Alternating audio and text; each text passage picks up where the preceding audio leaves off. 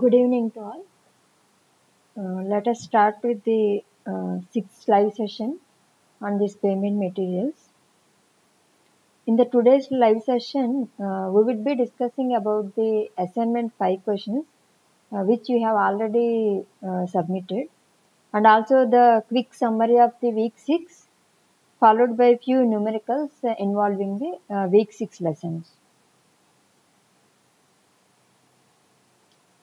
If you could have seen the week 5 assignment questions, the first basic question which all of us have known is bitumen is derived from either the coal, or is it from tar, or petroleum, or coke. So it is an easy question. It is a derived product from petroleum from the fractional distillation process.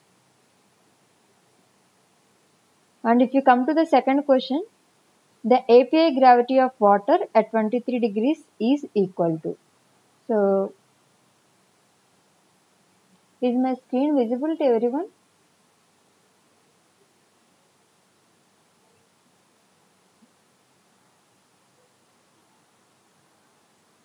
You can type in the chat box.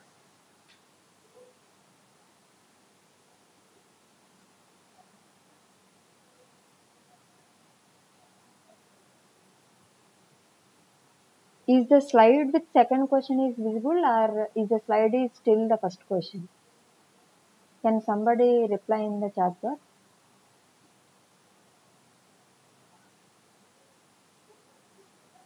Okay. Is the second question visible?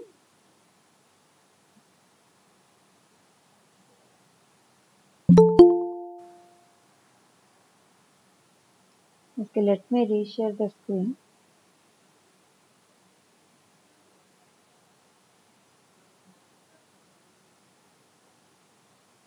Okay, now I think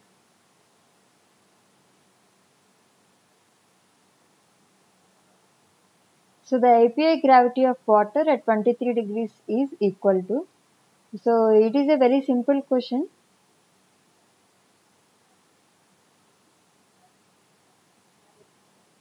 Here is the API gravity equation. I think the slides are not loading. I cannot see the second slide coming to you.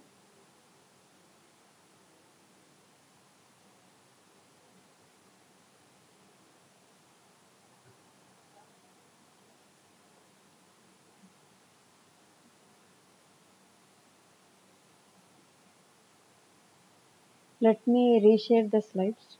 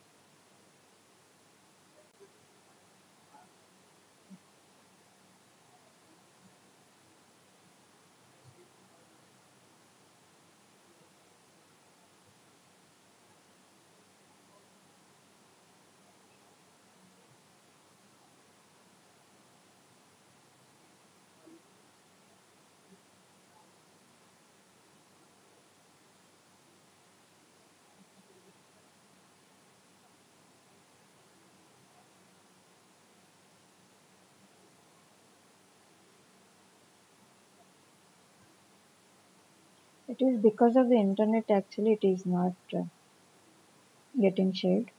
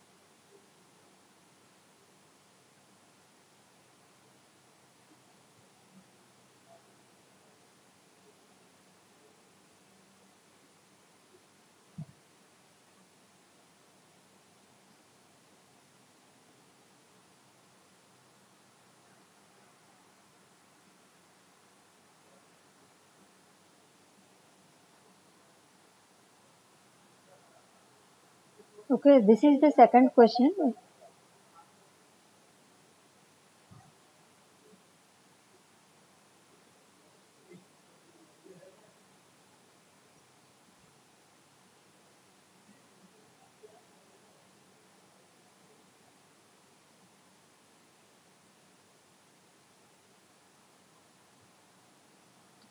So we already knew the formula for API gravity is this, in which we just need to know the specific gravity of water.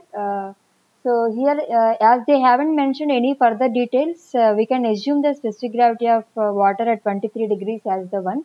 So by substituting that specific gravity as 1, uh, we can get the API gravity value as 10. And if we come to the third question, where the excessive high pressure applied on the long residue can lead to.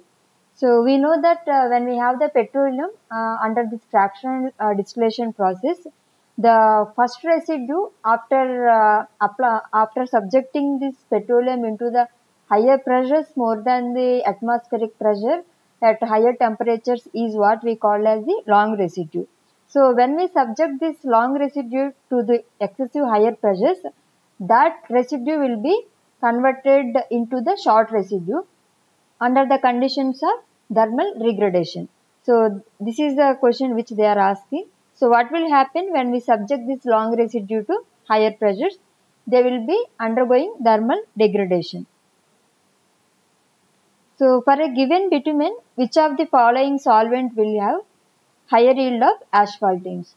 So in order to understand whether a bitumen will have higher yield of asphaltenes, saturates, or which kind of part, so if you could have remembered, so we have Sara fractions, saturates, aromatics, resins and asphaltenes. So the first two are the oily fractions and the second two are the polar fractions, which are nothing but they impose the stiffness to the binder. So how do I know in the given bitumen how much amount of saturates are there, asphaltenes are there? That we perform using chromatographic study. So in this chromatographic study, usually we take the solvents and we keep our bitumen into that solvent. So when we use a different kind of solvent, we can see that precipitates of each part will be coming out. So here in this question, we have N-heptanes, N-pentanes, toluenes and trichloroethylenes. These are different kinds of solvents. So if we wanted to have high yield of asphaltenes, asphaltenes are usually insoluble. Thereby they can get precipitated when the bitumen is mixed with the N-pentane. So when you use the N-pentane, you can see that the most amount of precipitate can be observed. The higher amount of saturates in bitumen can lead to. So as we have discussed already, saturates and aromatics, the first two, SA, are usually the oily fractions. They make this asphaltenes to be floated sufficiently in the bitumen. So the amount of saturates and the asphaltenes, their ratio is completely important. We do not want more amount of saturates. The more the amount of oily fractions, the bitumen will not have proper stiffness. So it leads to the temperature susceptibility, which means the properties of bitumen would be changing with temperature very significantly. Thereby increasing the amount of saturates will lead to the increase in temperature susceptibility. So why is this 60 degrees is used for the measurement of absolute viscosity? So we have chosen this 60 degrees because 60 degrees usually is the average maximum pavement temperature, especially during summers. So when the viscosity grading was given, especially at United States, during the summer season, the highest temperature was 60 degrees considered. Even in India, we consider 60 degrees as a corresponding maximum summer temperature or pavement temperature. So in the temperature susceptibility method proposed by the two others, the penetration of bitumen at softening point is assumed to be. So usually this is a temperature susceptibility method. So we calculate the penetration index. So here the penetration of the bitumen at softening point, in default they assume it as 800, but we also have discussed that in any condition, if we wanted to understand what is the penetration of the bitumen at this softening point, we can still perform at that temperature also, but in default we assume it as 800. And this is also an easiest question. So we have two binders, binder A and binder B. So both the binders have the viscosity range 3000 to 3400, and the penetration index of A is given as 0.7, but the penetration index of B is given as 0.5. So higher the penetration index, that means higher is the temperature susceptibility. When I say higher temperature susceptibility, its properties would be changing with change in temperature very significantly. We do not want our material to change its properties with change in temperature. It can change insignificantly but not higher significance. Thereby, if you see the type of bitumen B, it has lesser penetration index, which implies that lesser susceptibility. Okay. So we can choose bitumen B.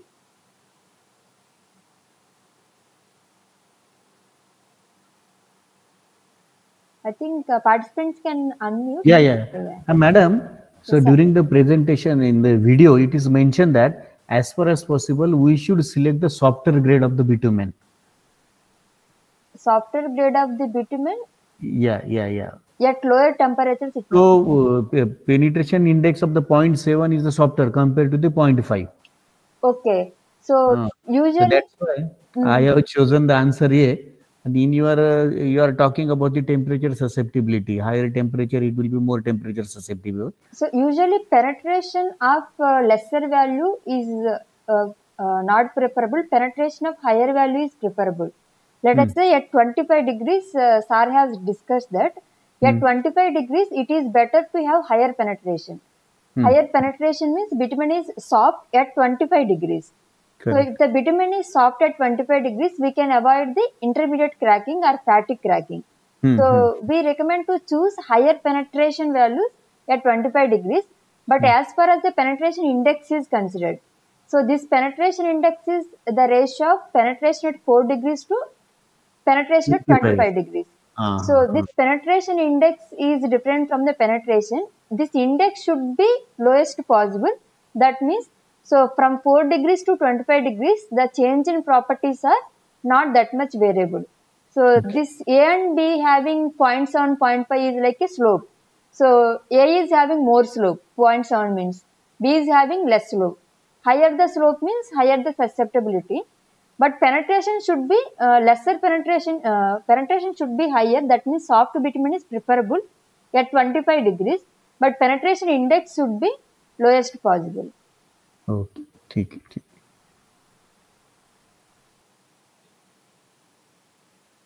And this is also a standard question where, as per the super pave specification, the viscosity of bitumen at 135 degrees should be less than 3 pascal second. That all of us know at 135 degrees is a mixing temperature. So we wanted to handle our bitumen more than 100 degrees temperature.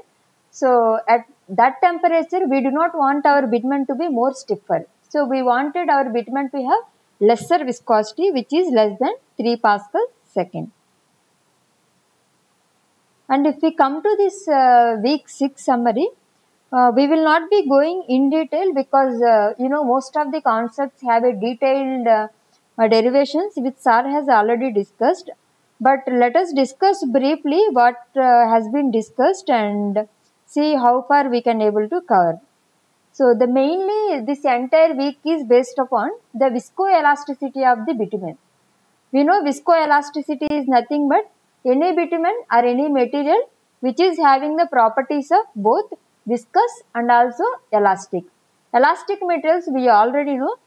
So like in the steel structures or strength of materials, so we always determine the strength of the elastic materials using elastic modulus, capital E. So this elastic modulus is always assumed to be constant because it is independent of the stress. This is the ratio of stress to strain. So independent of change in strain. But when it comes to the viscous materials, for example like water, so these viscous materials, they keep changing their properties. They do not have a single property. So their stiffness is not like elastic modulus. Their stiffness keeps changing as you change the strain rate. So our bitumen is that kind of material which has the properties of both elastic and also viscous. So in order to understand the properties of the bitumen, we assume that spring as a representation of the elastic properties and also dashpot as a representation of viscous. And we already know this thing that strain is equal to stress by elastic modulus for elastic materials. Strain rate equal to the stress by, this is the viscosity of the material. So as I have already mentioned that this modulus, whether it is elastic modulus or shear modulus, this value should not change with change in strain. So if I have a material, I am applying the load, let us say stress has been applied. So when I apply some stress, what happens? Either material will bend or material will undergo some deformation. That is nothing but strain. So if I want to understand the strength of the material, stress by strain, let us say E is a value which I am observing now. But what happens if I apply different values? Let us say sigma 2, you observe different strain, that will be E2. So your modulus keep on changing. So every time if you want to represent the stiffness of the material, you have to represent corresponding to this stress, corresponding to this strain, I have this material property as E. But if you take the elastic materials, the stress to strain ratio is always constant. Okay, this ratio is constant. That means the material is in linear regime. So if the material is not in linear regime, what happens? The behavior will be non-linear. Then we cannot understand. It is very complex to understand the behavior of the material. And most of our analysis in this entire lecture, especially on bituminous, will be done under linear viscoelastic regime. So we wanted to keep our material to be within the linear viscoelastic regime and then observe the properties. So we try to apply the load in such a way that material will not undergo complete damage. So that is what we call as linear viscoelastic regime. So this graph you could have seen already in the videos. Let us say strain is 10%. Here strain is 3%. Here the strain is less than 1%. So as you increase the strain from 1 to 10%, that means when I say strain, I am actually shearing the material. 1% means I am shearing with little strain. 3% means little more strain. 10% means I am sharing with something more strain. As I increase the strain, material will be damaged quickly and it will reach from linear viscoelastic regime to non-linear viscoelastic regime. So before conducting any experiment on the binder, first we have to confirm what is that maximum strain beyond which my material will be undergoing to non-linear regime. So I have to avoid that strain percent. I have to test my material below that so that it is completely useful for us to analyze the binder in 100%. So all the existing theories, most of the theories which we are going to discuss now are applicable for linear viscoelastic regime. This is one of the reasons why we wanted to keep our material to be within the linear viscoelastic regime so that all the existing theories will be applicable to understand the behavior. And at the same time, at the end, most of our interest is asphalt mixtures.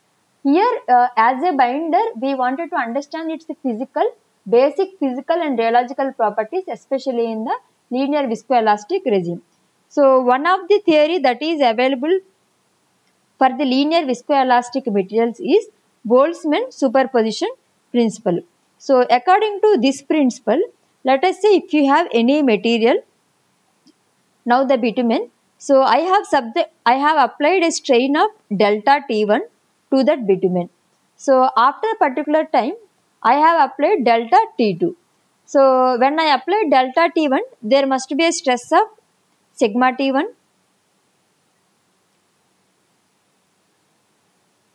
So there must be a stress of sigma T1.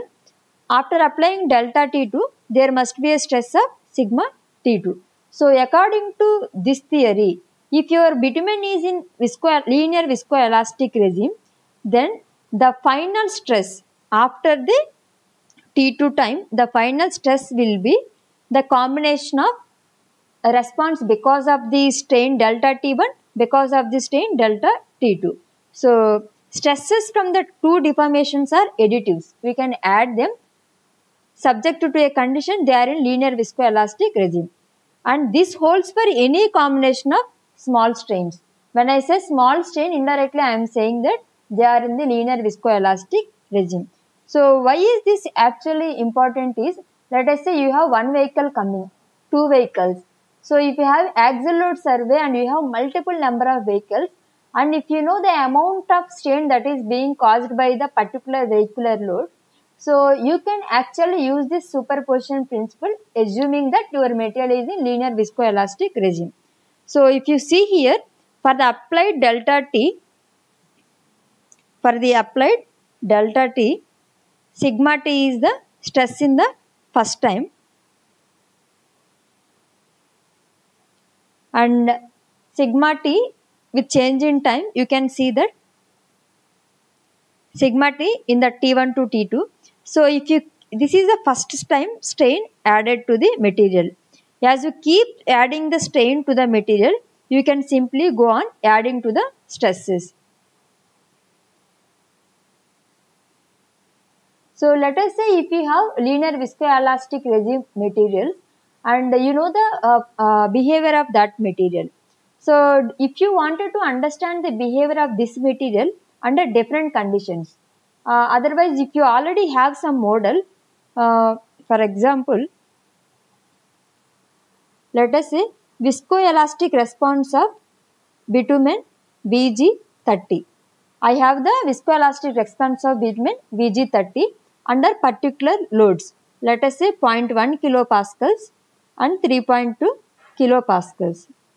So if I have some model, readily available model based upon the experimental data, so in future if somebody have another type of Vg30, that means Vg30 from another source, and if they want to understand the rheological properties of this kind of bitumen, they don't need to perform all the rheological tests which I have performed, because I already have a available model. So this is a most useful thing, that we need to create a model so that we can avoid this redundant experimental, and also beyond the experimental test conditions, if we wanted to understand the behavior of the material, these models can be used. For example, Maxwell model is one such type of model for linear viscoelastic materials especially. So in the Maxwell model, we use a spring and dashboard in the series. We know that any two elements which are in series, their strains can be additive, but their stress is same. So I have applied a stress of sigma to these two elements. So because spring is the elastic element, immediately after applying the stress sigma, the strain will be formed, which is epsilon 1, and with time epsilon 2 also will be formed. We have to add them to get the total strain. So, and if you wanted, the final equation looks like this.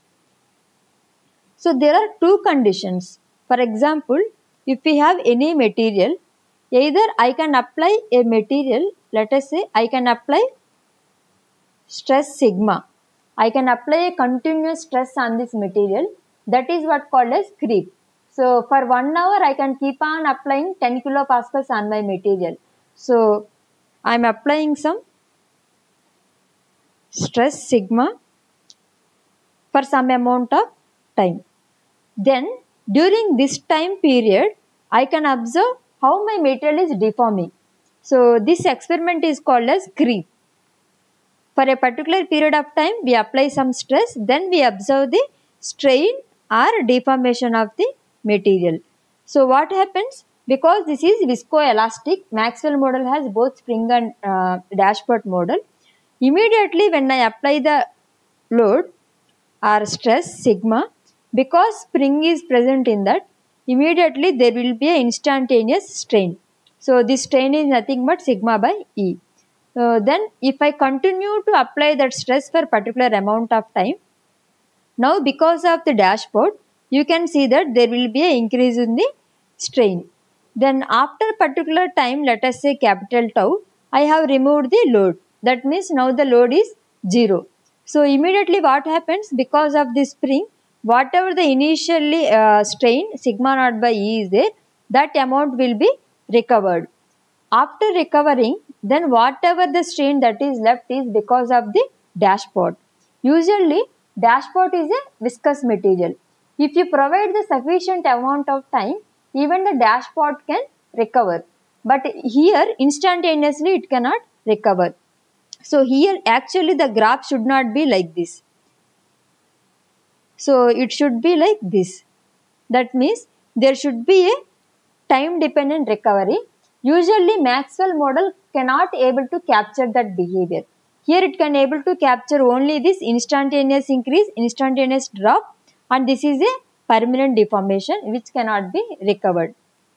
So thereby the further models have been developed.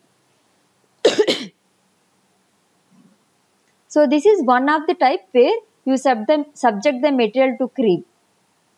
Let us say if I don't want to subject my material to the creep, I wanted to subject my material to the strain. That means let us say you have a material, and this material, let us say to understand 5 mm is a deformation. I wanted to apply 5 mm of deformation to my material. So to create the 5 mm of deformation, how much stress it will be required? For example, here the stress epsilon naught is what I am applying on the material. So initially what happens? Initially at t equal to 0, to apply epsilon naught strain, or let us say this 5 mm deformation, I need more stress. Let us say sigma naught stress is required. But after particular time what happens? You have already given that much of strain to the material. Now as the time progresses, you don't need to have that much sigma naught stress or that much load to create the epsilon naught. So thereby what happens? Whatever the initial sigma naught is there, that will keep on relaxes. That is why this experiment is actually called as relaxation experiment. So either we can subject the material to the strains and observe how it is relaxing. Initially there must be higher stresses developed, but as the time moves, that stresses will be released. So this is also a Maxwell, both are in series case. So the equations which you have already could have seen. But when it comes to the Kelvin model, the only difference is that both the spring and dashpot, they are in parallel. So when any two elements, when they are in parallel, the condition is that, like in series, strains are additive. Here stresses will be additive, but strain of spring and strain of dashpot would be same. So using that concept, we can actually derive this Kelvin model also. So in this Kelvin model also, you will have both creep and also relaxation. So creep and relaxation is kind of creep and recovery experiment which we perform on the materials, especially using dynamic shear rheometer. So we get the data from that experiment. Using that data, we try to fit in this model. So whatever the experimental data I have, when I try to use these equations and fit that data, if I could able to get the graphs exactly like here, these are the theoretical explanations. That means the material behavior, whatever I have tested in the laboratory, is exactly following our theoretical behavior. If my data is not following these graphs, that means that our model, whatever the Kelvin model or Maxwell model, couldn't able to identify the behavior. That means we need to modify the existing models. That is what, if you remember, one of the models R has discussed is generalized model. So most of the times the models which I am discussing, this Maxwell, Kelvin, Burger's model, these may not able to predict the behavior of our materials, because most of the times we use modified bitumens nowadays. So their behavior is completely difficult to capture by these models. Then we might need to use the generalized model. We need to add some extra Kelvin elements or extra some other elements, so that finally we should be able to capture the behavior of the bitumen. So in this Kelvin model also, we have creep experiment, where you can see that in the creep, same, you have applied constant stress for the duration of time t. Then what happens? Strain keep on increases. Then when you remove the load, strain tries to recover. So if you compare the Maxwell to the Kelvin, you can see here that the time dependent recovery can be observed here. So the Kelvin models, that means dashpot and spring in parallel condition, could able to understand this time dependent recovery. That means time dependent recovery of viscous materials. But when it comes to the Maxwell model, it could able to understand the elastic behavior. So one model is giving a better prediction of elastic properties. This model is giving a better prediction of viscous properties. But our bitumen is a combination of both elastic and viscous properties. That is the reason why we have combined both Maxwell and Kelvin model to get Burger's model.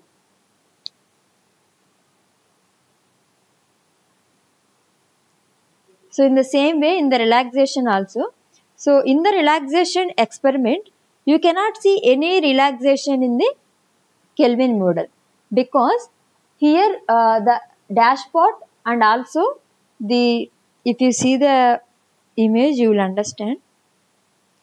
Here you can see that both dashpot and also the spring both are in parallel. So what happens if you wanted to apply a sudden instantaneous strain?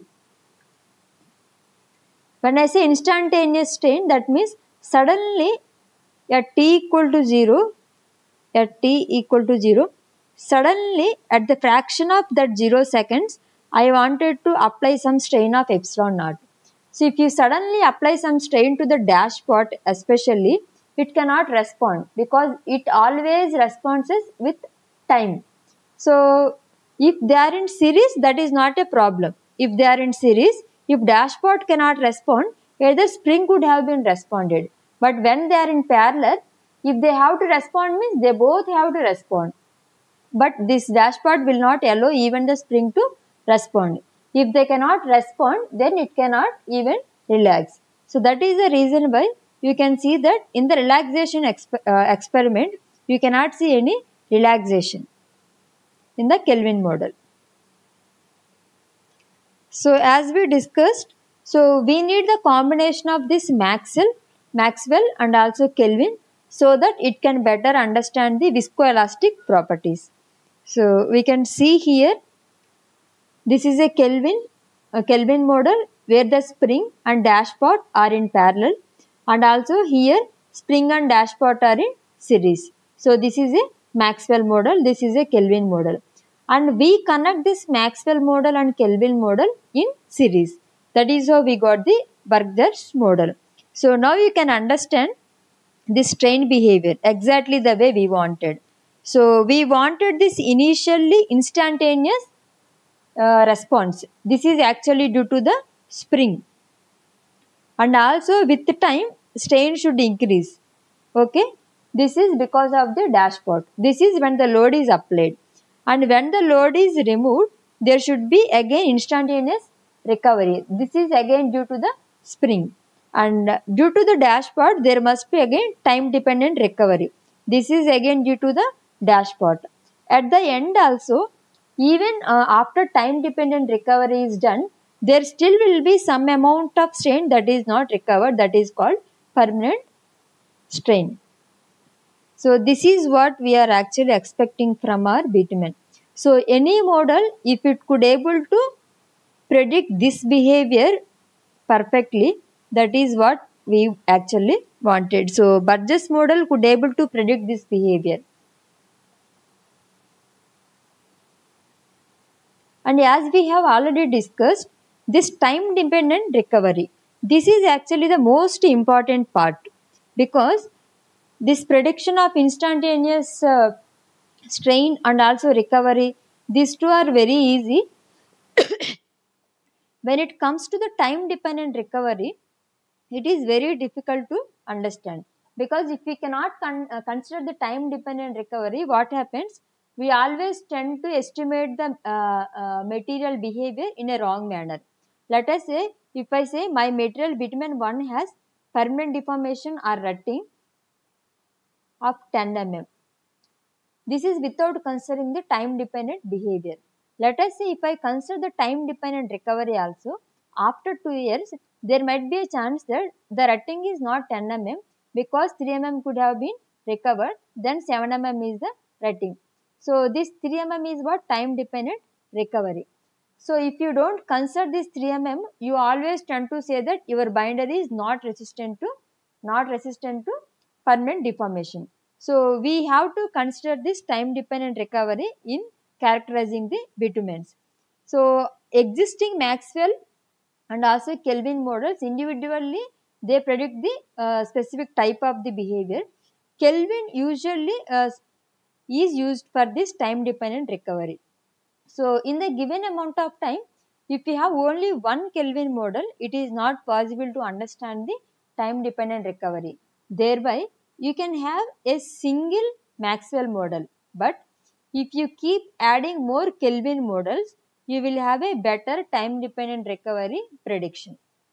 So this is what we call as generalized model. So how do we understand how many Kelvin models we need to add is, for example, let us say initially we will add one Maxwell model and one Kelvin model, which is the Burgess model. Then we use that stress and strain equation, and we already have the experimental data. We try to use these equations and plot the graphs. If the graphs could able to give the exact prediction which we are expecting, then these two elements are enough. If they are not predicting the behavior, then we will add another element, then we will modify our equations accordingly, then we will try to fit our experimental data again. So in this manner, we try to add more Kelvin models, so that at the end we could able to better predict our experimental behavior. So as we have discussed about linear viscoelastic regime, in the same way, When you are performing the rheological test using especially dynamic shear rheometer, the bitumen exhibits time temperature superposition principle. So which implies that time and the temperature. So if you wanted to understand the behavior of the bitumen at, let us say, at 30 degrees, you have the data. If you want to understand at 60 degrees, if you don't want to change the temperature but still you wanted to understand the properties of the bitumen at 60 degrees, there is a way. So at higher temperatures, let us say T1, T2 are the temperatures, T1, T2 are the times, loading times. So these are interchangeable. Let us say at lower temperatures, the bitumen is very stiff. At lower temperatures, the bitumen is very stiff. In the same way, if the loading time is also very small, the bitumen is very stiff. And if the higher temperatures, bitumen is very soft. And at the loading time is very long, that means vehicle is standing there, then also bitumen will be very soft.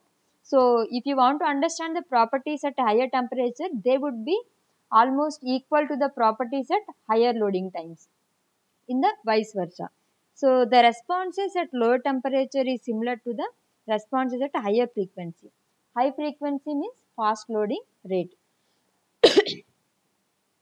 And also the response at a higher temperature is similar to the lower frequency. And whenever if you wanted to apply this time temperature superposition principle to the material, first we need to understand that the material is following simple thermorheological materials property, which implies that if you take the bitumen, 25 degrees is the intermediate temperature. Around 100 degrees is where we talk about mixing and compaction. And beyond that, there will be like 160, 150, you will be compacting. And less than 25 is what? Lower temperatures. So, in this intermediate range, bitumen will be in viscoelastic, and beyond this 100 degrees and all, it will be Newtonian. It acts like a fluid or liquid. So, if you see here, the properties of bitumen keep on changing from 25 to 100 to 150 and beyond. But if you take a particular range, let us say 25 to 40 degrees, and also if you say 60 to 100 degrees. So in this region, their properties are almost similar. When I say properties are similar, their internal structure will not change. So if somebody says they are simple thermorheological materials, that means their internal structure should not be varying significantly. That implies that then their basic or rheological properties will be constant in that particular temperature range. So we need to confirm that the material is simple thermorheological material, then only this time temperature superposition principle will be applied. So the main equipment is dynamic shear rheometer. So if you could see this, the main concept here is we take a bituminous material and below there will be a base plate and there will be above base plate.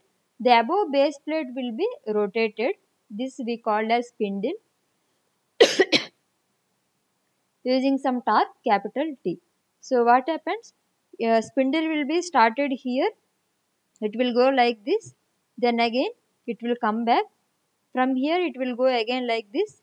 Then it will come back. So again it has reached to this position. This is called as one cycle.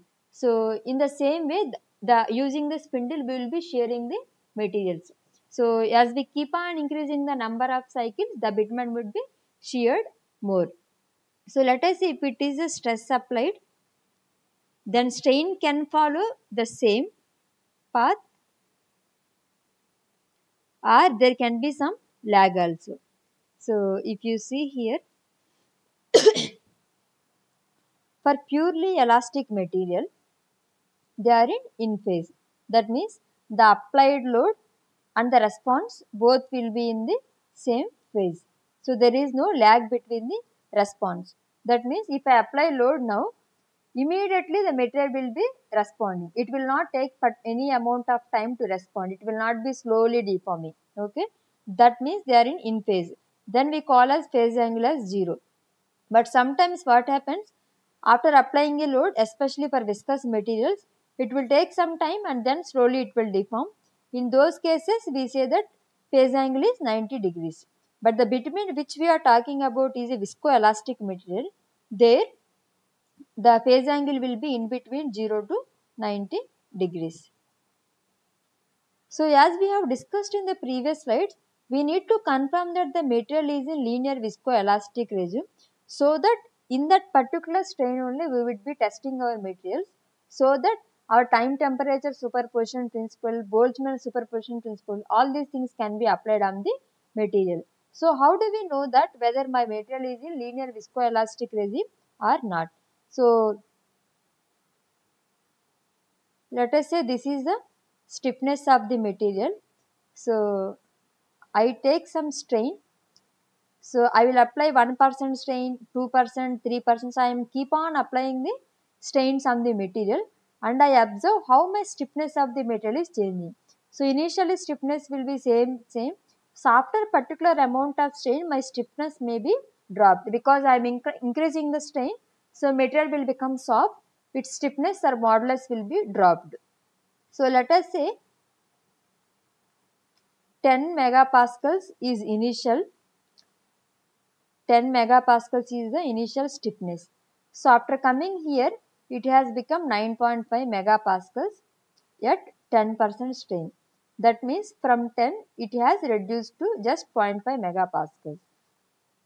So here the condition is 95% of the initial value wherever it drops.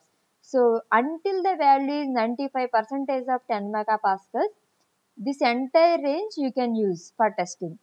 The moment when the stiffness value drops from initial 95% of initial value, at that is the boundary. Beyond that, you should not use any strain percent. So this strain percentage test is actually called as amplitude sweep.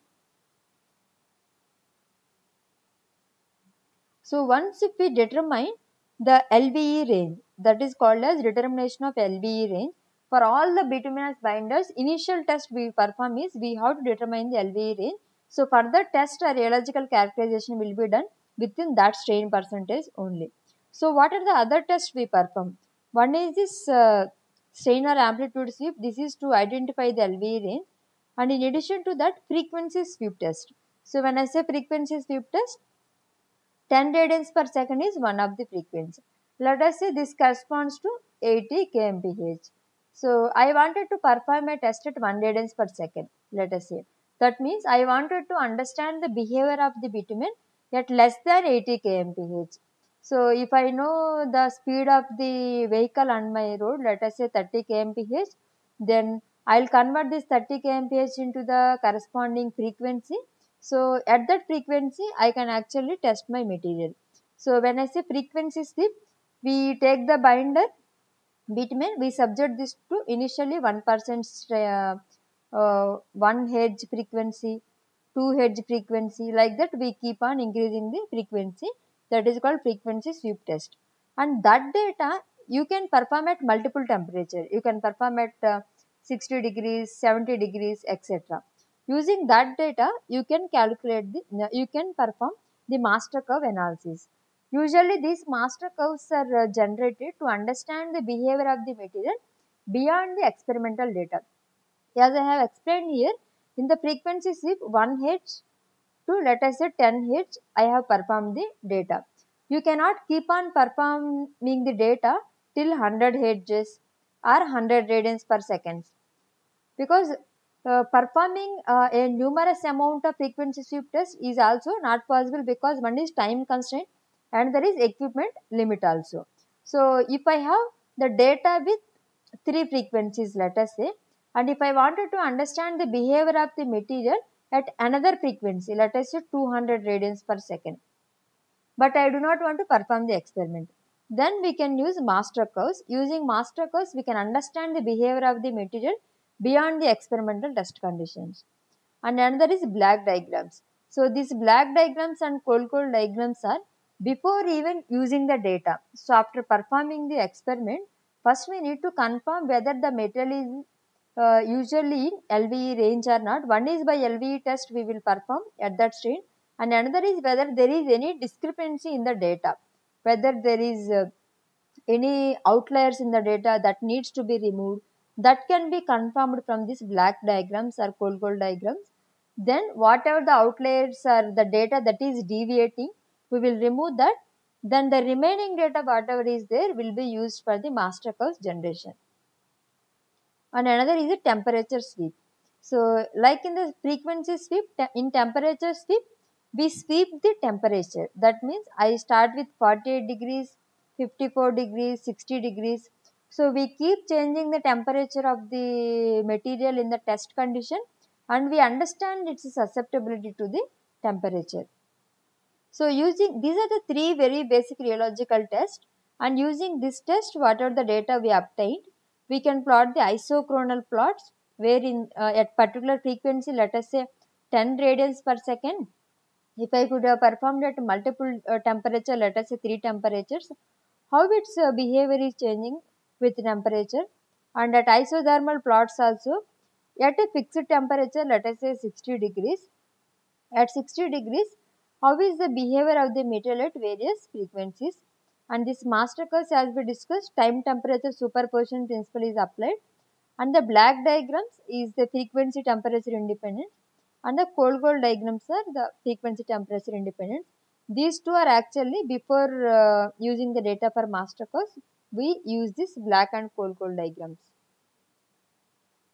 So these are very basic rheological tests we perform, and before the rheological test have been usually performed, in order to grade the bitumen, the first grading was based on penetration.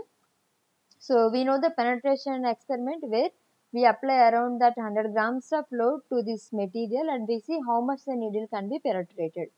So before that penetration grade comes, the grading was based upon the appearance and solubility.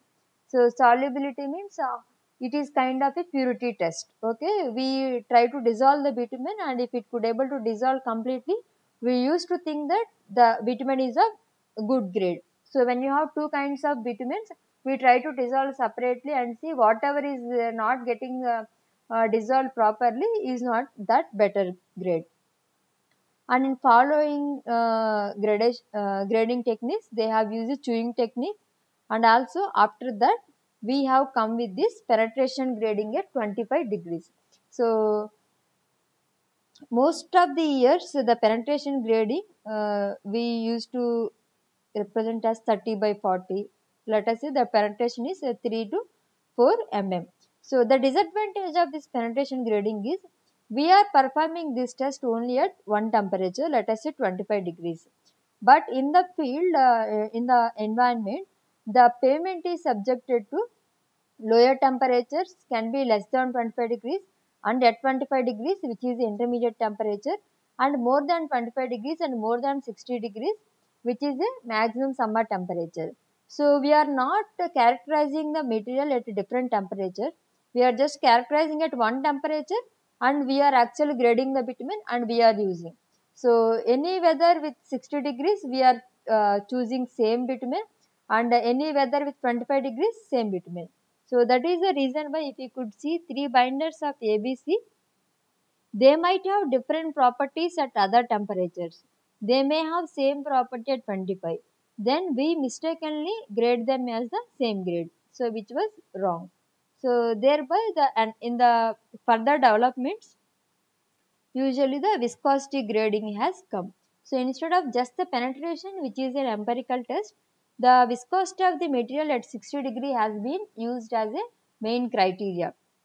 So this 60 degrees was the average maximum surface temperature in United States, because this penetration and viscosity and also this superpave temperature grading, these have initially been formulated in United States. So if you come to the Indian standard specifications, IS, So starting from 1950, currently we are in the version of 2013. We are still with the VG grading in India. The PG grading we will discuss, that is available in United States. So the paving grade started in 1961. So from 1961 to 1992, so the second revision has been done where the two types, wax and non-waxy crude, separately we have a table. And the third revision 2006 is the when usually we have taken around a decade to come into the viscosity grading system like VG10 to VG40. And in the fourth revision, it is still based upon the viscosity grading, but there are few minor changes from 2006 to 2013.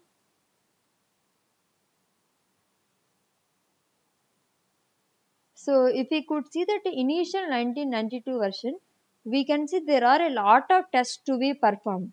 So as the number of tests involved is more, it is much difficult for the field practitioners again to grade the bitumen.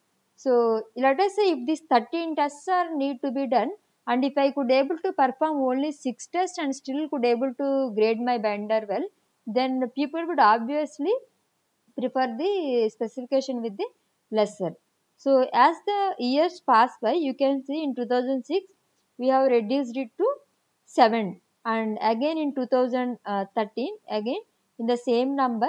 But one of the difference from 2006 to 2013 is, so even without testing, the one of the criteria they have given is if your 7-day average maximum air temperature is less than 30, you can go for VG30, and if it is more than 45, you can go for VG40.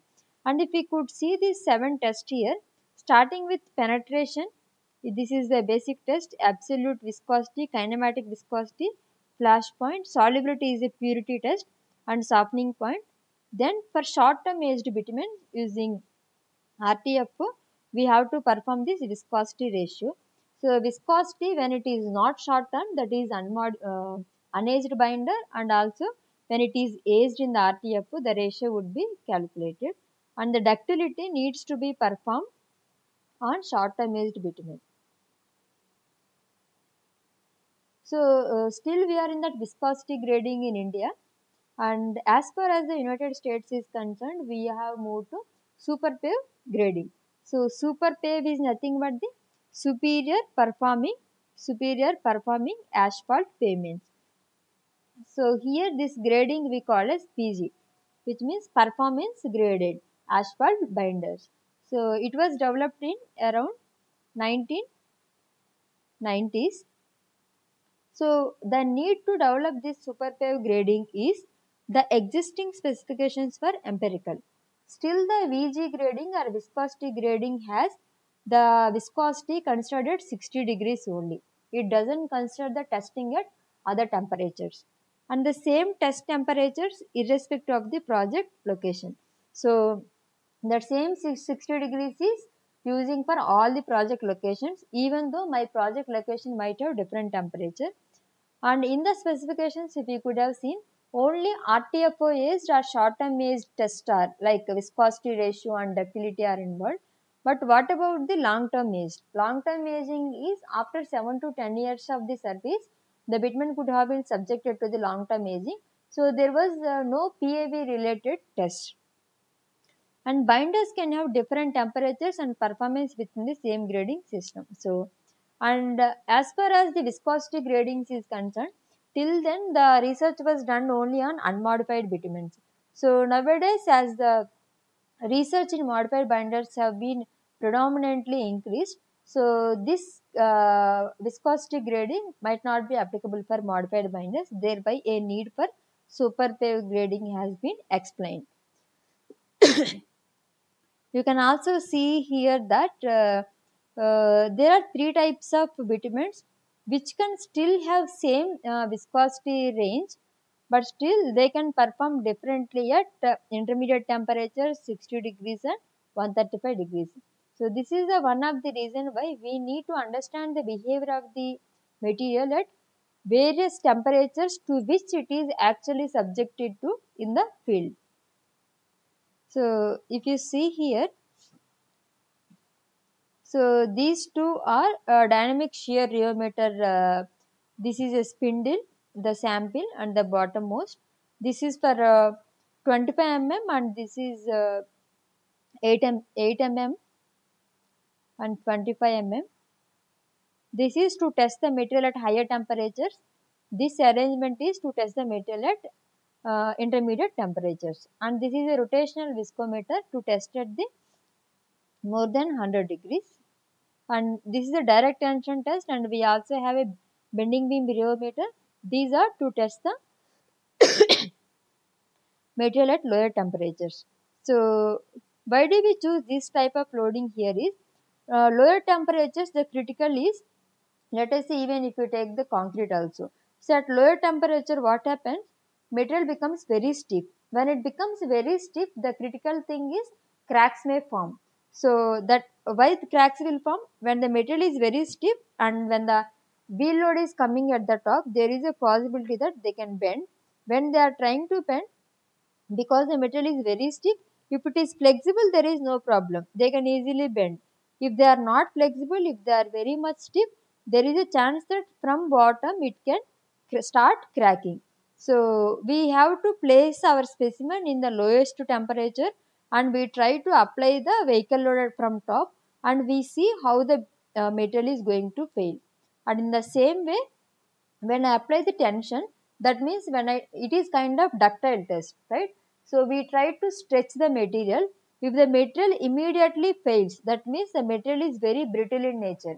We do not want the material to be very brittle, especially for lower temperatures, because we wanted the material to be very soft, very tensile, so that it can able to take the load for more amount of time. So direct tension test and bending beam rheometer are used for this lower temperature.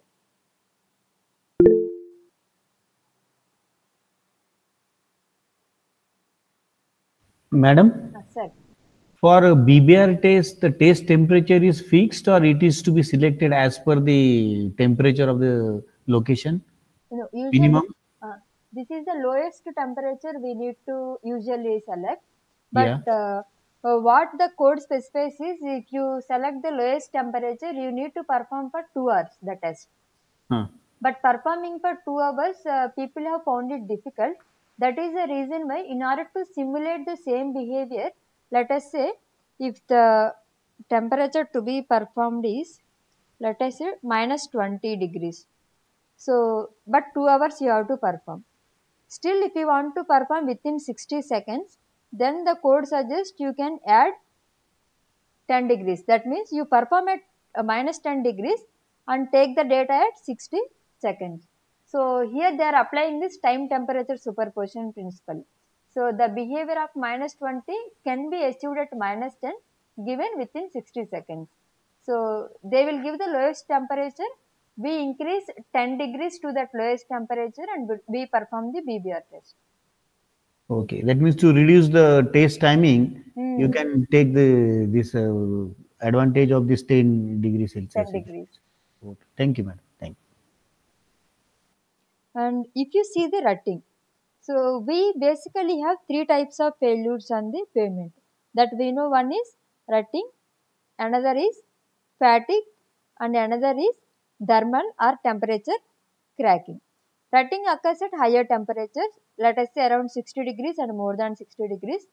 Fatigue or cracks occurs at intermediate temperatures around 25 degrees, and these thermal crackings are lower temperatures, it will be lesser temperatures, it can be less than 10 degrees and negative temperatures also.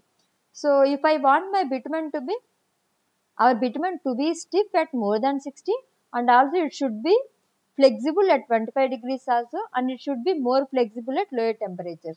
It is a kind of balanced mixed design kind of concept where our material should perform well at all kind of temperature, not just higher temperatures, not just lower temperatures. So if you take the rutting, so rutting is a problem. Initially, when you laid the pavement, the mix will be kind of loose. When the vehicle starts moving upon that, mix will be getting compacted. Then after that, when the vehicle continuously moves over that pavement, the deformation keep on getting accumulated. So this period is unaged and also short-term aged period. So we need to perform the test on unaged and also short-term aged binders. But if you take about the long-term aged binders, what happens after 3 years of service? Bitumen will already become very strong or very stiff. So at that time, the stiffness means the resistance is already increasing. Then the resistance of rutting no need to check, because at long-term aged binders, the stiffness is inbuilt increases. But initially that stiffness will not be there. So we need to perform the rutting test on unaged and also short-term aged binders. And the test temperature is 7-day maximum average temperature. And according to the specifications, they suggest that if you perform the test at a 10 to 12% strain rate, the bitumen will be in linear viscoelastic regime, and minimum of 1 kilopascals of stiffness needs to be maintained if we perform on unaged binder, and minimum 2.2 kilopascals if you perform on RTFO aged binder. And if you take the fatigue behavior or cracking, so we perform this on long term aged, because fatigue or cracks are problem when the bitumen is too stiff. When the bitumen will be too stiff after particular amount of years. So in initial for 3-4 years, bitumen will not be that much stiff, because that is the initial stages when the vehicles are moving. Slowly the mixture will be subjected to the oxidation process. Slowly it gets becoming stiffer and stiffer. So after a particular amount of service, let us say 4-5 years, bitumen will become very stiff. That is when you keep on applying wheel loads over the pavement, but pavement cannot bend properly because it is very stiff, it is not flexible, then cracks will start forming from bottom and they will be propagating to the top. So long term aged binders are very much critical for the fatigue. So we perform the test on long term aged binders. So at what temperature we need to perform? So let us say 64 is a maximum PG grade, minus 12 is the minimum. So intermediate temperature, usually we thought that 64 minus 12 by 2, this is the average. So this must be the temperature at which we have to perform. But the research has shown that, so in addition to the 64 minus 12 will be 52 by 2, which is 26. But they suggest you add 4 degrees extra. That means 30 degrees is your ideal condition to test the intermediate temperature test or fatigue test. And as the bitumen is very stiff, now there is a chance that you cannot apply more strains. If you apply more strains, then there is a chance to go into the non-linear regime. So they suggest 1% strain, and PAV aged is nothing but the long term. So here we limit the maximum stiffness, because we say that stiffness should be always less than 5000, because the bitumen should be as soft as possible at this intermediate temperature. So we take the bitumen, we try to maintain minimum stiffness for the rutting resistance, we limit the maximum stiffness for the fatigue resistance. For example, if you take this bending beam rheometer, which is for lower temperatures, it is to test the affinity to lower temperature cracking. Then we apply a continuous loading, which is nothing but the creep loading on a bituminous beam. We have selected beam because the main phenomena of cracking in lower temperature and also intermediate temperatures mostly is by bending. If bitumen can bend very easily with more flexibility, there is no possibility of any crack actually. If it cannot bend, that is the problem. This is the worst condition. That is the reason why we wanted to test in the form of beam. So we apply a load for 240 seconds and then creep stiffness is calculated at 60 seconds. Here the two parameters that needs to be considered is, one is creep stiffness and another is M value. So M is nothing but the slope. So how the stiffness is changing with time. So we want, if the stiffness is not changing much with time, that means stiffer material is always behaving stiffer. It is taking 2 days to become soft. So we do not want that kind of material, because we want the material to change from higher stiffness to lower stiffness quickly, especially at lower temperatures, not at the higher temperatures. So this slope should be varying so quickly. So M should be more, so that the bitumen can be very satisfactorily can perform in the lower temperatures. So as we have discussed, if we cannot perform the test for 2 hours, then from the lowest temperature we can actually increase 10 degrees, so that the 60 seconds the data can be used. And if you see the direct tension test, let us say there are few materials just like polymer modified binders. So polymer modified binders, what happens is, at lower temperatures, so if you keep applying the load of tension, let us say, they will not break. They are like elastic band, but still they are stiffer at lower temperature. Still they cannot break. So they are not brittle, but still they are their stiffness is more, but still they can have higher elasticity or tensile properties. So for those kind of materials, if you wanted to understand their properties at lower temperatures, this direct tension test can be used. So this is the shape in which we prepare the bitumen sample. Then we try to apply the tension on both the sides, and we see when this length can be broken. So the corresponding failure strain can be calculated, and minimum failure strain of 1% can be, minimum we have to use the 1%, because previously at lower temperatures we do not want our strain to be more than 1%, because we assume that the bitumen may fail.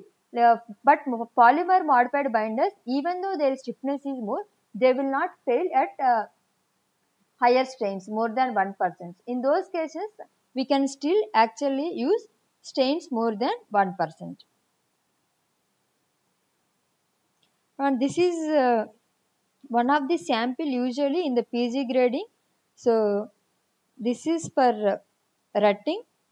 So you can see in the rutting G star by sign. So this is a flash point. This we already know.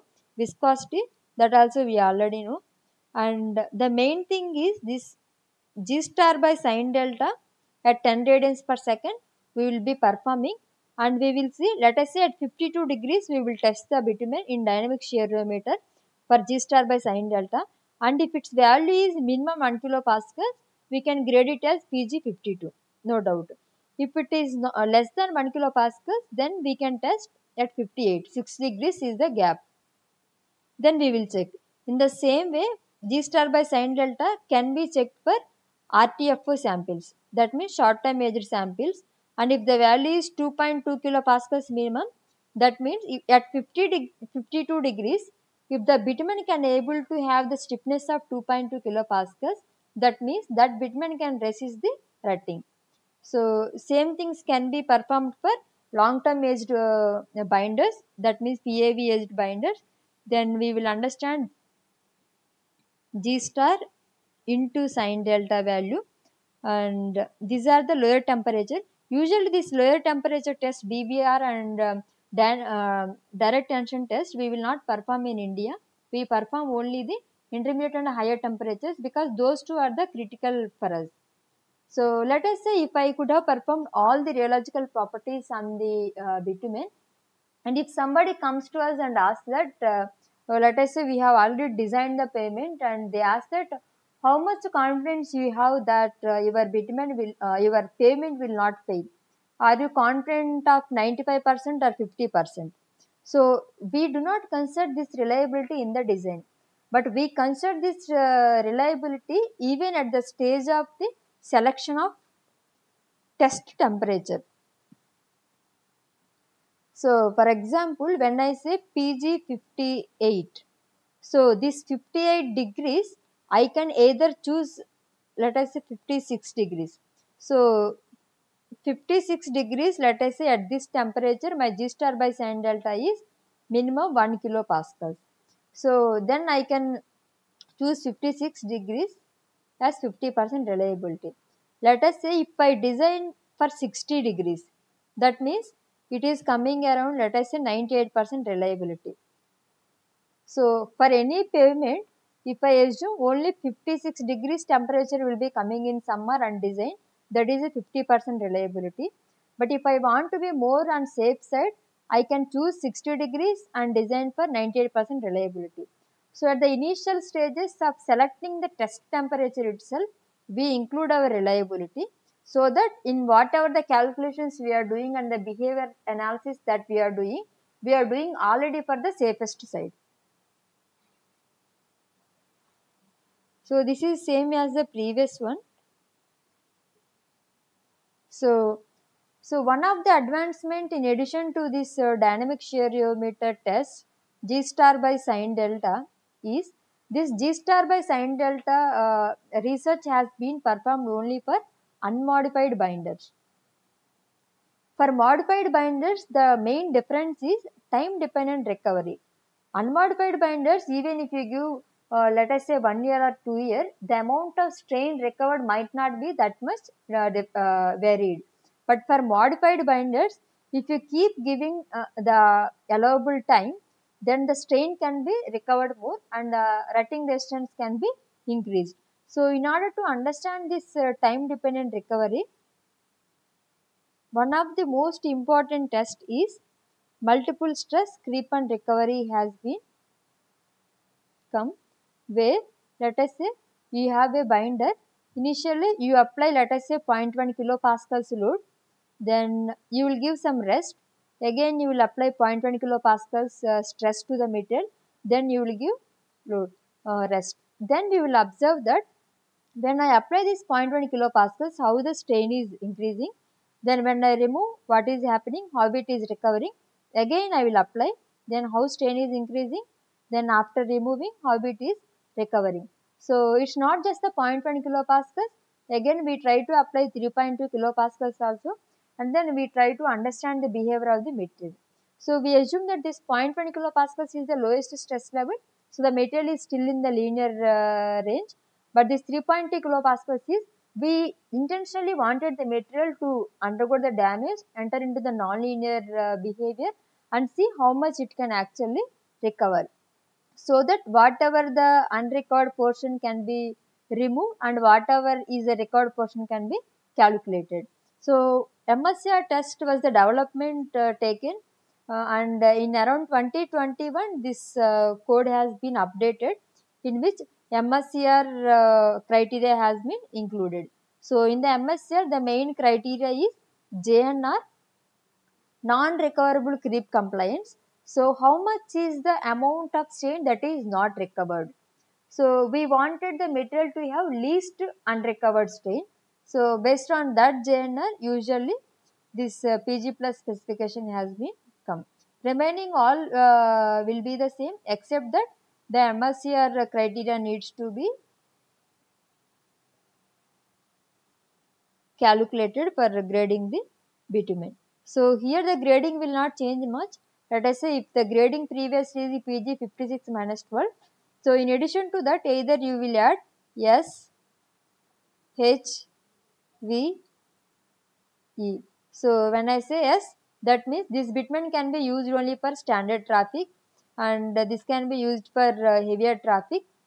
So the traffic list has been given in the code. So only, so if you wanted to use your bitumen for higher traffic, then you need to go for the any PG grading with E. E as a grading that can be used.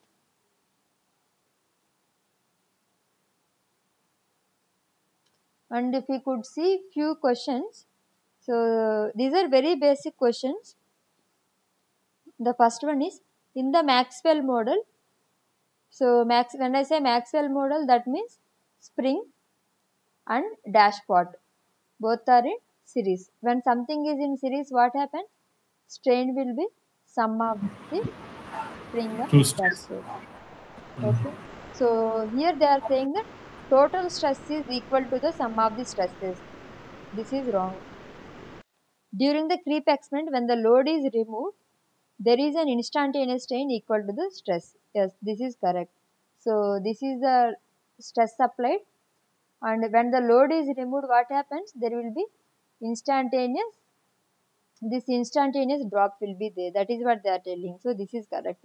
strain is equal to the sum of the strain in the both the elements. So both B and C is the correct answer. The absolute viscosity of the bitumen can be obtained from dynamic shear rheometer as, we could have remembered, there is absolute viscosity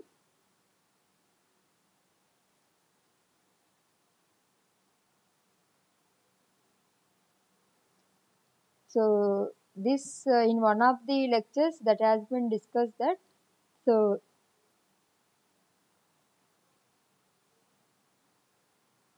the total viscosity as a function of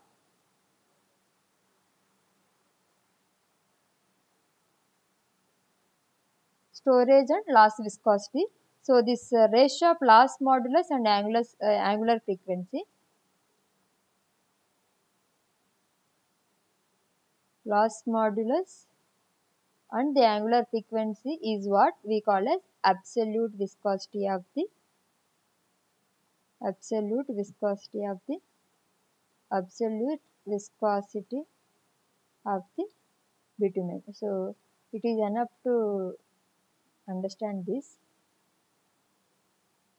The ratio of loss modulus and angular frequency. So while plotting a master curve of complex modulus versus reduced time, the shift factors at temperatures higher than the reference temperature are. So let us say when we are plotting a master curve, let us say stiffness is on y-axis and you have frequency or time on x-axis. So this is, so at lower temperature stiffness will be higher, at higher temperature stiffness will be lower. Let us say 40 degrees is our reference temperature. So here they are asking that while plotting a master curve of complex modulus, the stiffness is nothing but the complex modulus versus reduced time. Let us say this is reduced time. The shift factor at temperatures higher than reference temperatures. So 60 degrees is higher than reference temperature. Now what I have to do? I have to shift my 60 degrees to the right side, that is onto the 40 degrees. Then what I should do? If your temperature is higher, then your shift factor will be less than 1. If your temperature is lower, your shift factor will be more than 1. So here your temperature is higher than the reference temperature, which implies the shift factor is less than 1. The following test is not available in the Indian Standard 73 2013. So in the IS 73, we already have purity test, which is nothing but the solubility test. A long-term aging of bitumen. Long-term aging is not included in the IS 73. And this is the easy question. The specified criteria to control the fatigue cracking is G star sin delta into G star standard to what? G star into, for fatigue cracking, it should be G star into sin delta should be less than 5000 kilopascals.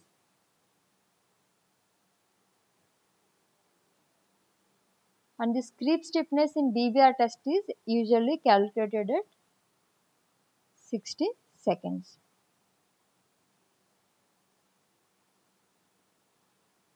That's it. Are there any other questions? What is this BBR? What you telling BBR test? Bending beam rheometer, sir. So in the bending beam rheometer test, so for how much time we apply the load, and at the end we take the creep stiffness, let us say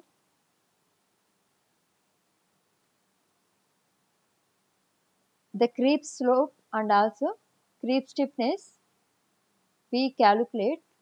So this graph, if we remember, so here at 60 degrees we actually consider the data. So they are asking this creep stiffness in BBR test is calculated at what time? At 60 seconds. So we perform test for entire 240 seconds and we consider this after 1 second or 60 seconds the data, then that data is considered to calculate the creep stiffness and also the slope.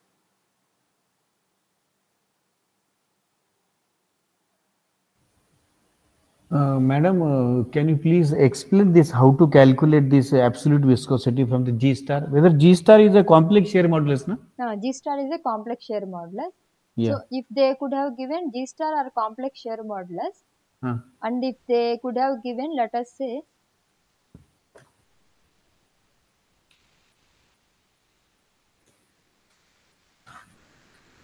G star by omega, let us say 10 megapascals, let us say they have given, by omega is frequency. So omega is nothing but 2 pi f frequency. So 2 pi into frequency, if they could have given directly we can use. If they don't give, frequency is nothing but 1 by time. Either they will give the time or they will give the frequency. So if they give frequency, we can directly substitute the f. If they give time, we have to inverse the time and use it here. Let us say if 1 hertz is the frequency, then omega will be 2 pi into 1, that is just 2 pi. So 2 pi. 2 pi hertz. So hertz is nothing but cycles per second. So this will be 10 megapascals by 2 pi. So if you do the calculation, 10 by 2 is 5. So 5 by pi megapascals is the viscosity. And what is the significance of giving that phase angle delta? Where's phase angle? Where, sir? Delta. Here, sir, or in this? Del represent, I think, which one is phase, na? Here in this problem, we have not given the delta, sir.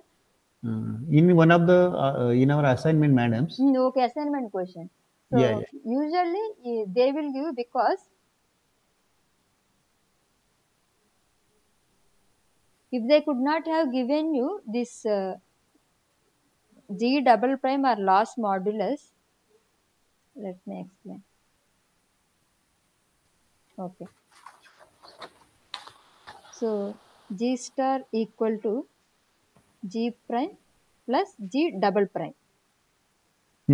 So storage plus loss modulus. Storage plus loss modulus. So sometimes what happens, they will not directly give this loss modulus. Then we have to calculate the loss modulus. So G star into sine delta. Loss modulus equal to G star into sine delta. Okay. Storage modulus equal to G star into cos delta. So in that case, you can directly calculate the 10 megapascals into sine of whatever delta they have given. This you don't need to calculate also, because we just need the loss modulus only.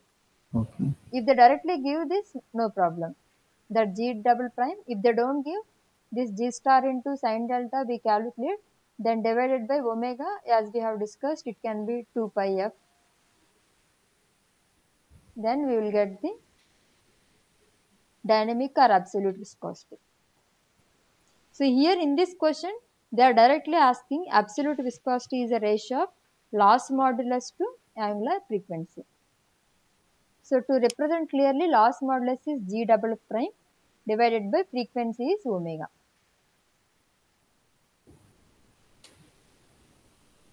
Okay, thank you, madam.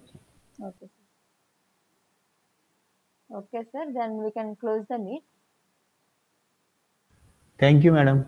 Thank you, sir. Yeah.